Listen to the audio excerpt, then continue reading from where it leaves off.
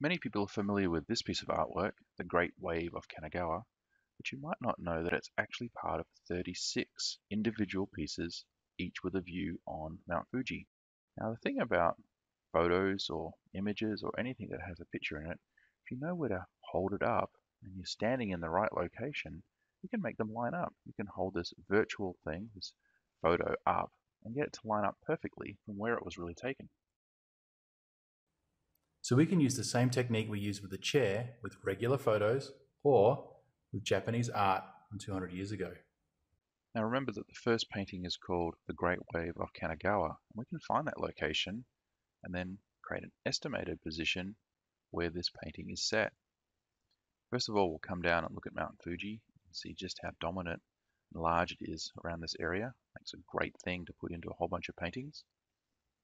Then we can zoom into our estimated location and line it up and get a really good fit for where the Great Wave of Kanagawa could have been depicted from. And then we just do the rest for all the other ones. So remember, this was just the first out of 36. So second is Red Fuji.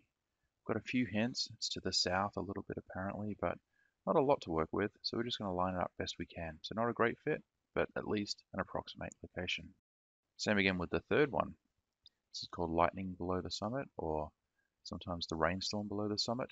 And we have a bit more background landscape to line up here, so we can maybe get a slightly better location, but it's still just a guess, and it's mostly the size of Mount Fuji in the painting that helps us know that it's at least close by.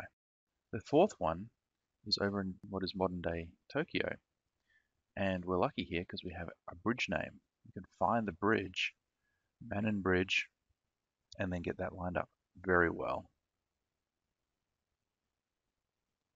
So you can see we've got lines going out to all 36 locations. So let's roll back and go through each one individually now and just see how good a fit we get for all of these paintings. As we go, we'll keep track of which one we're looking at in this little overview window. I'm not going to try to say all the names of these paintings, we'll just run through them. B+, D+, C-, A, A-, B-, B,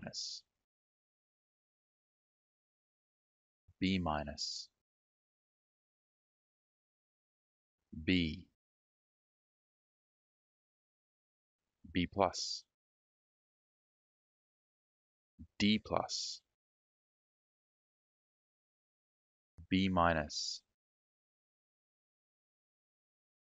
D. We actually found the correct bridge.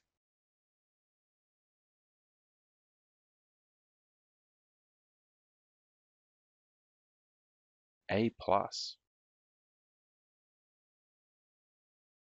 B+, B-,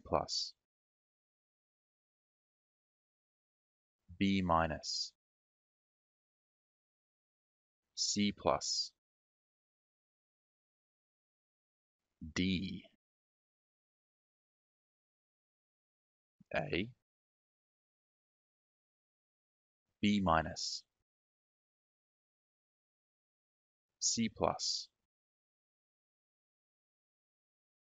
D, A, B-, C+, B, A+, B+, B, A-, B+, A-, C, A+, C, B+,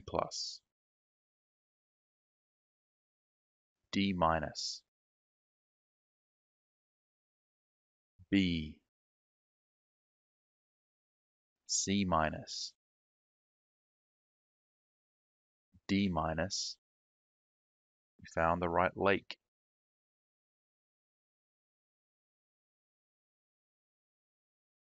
A-,